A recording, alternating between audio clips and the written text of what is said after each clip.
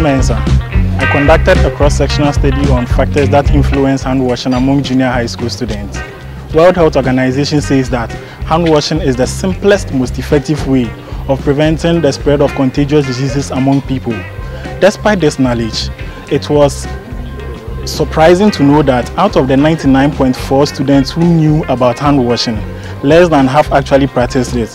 What shocked me the most was that even in the midst of COVID, where knowledge was abundant, students were still not practicing proper hand washing techniques. That means that they were washing their hands less than 20 seconds, and this was done less than 6 times in a day. World Health Organization recommends washing hand more than 20 seconds and doing it more than 6 times in a day. Statistics show that even though they knew about hand washing, they were not practicing it.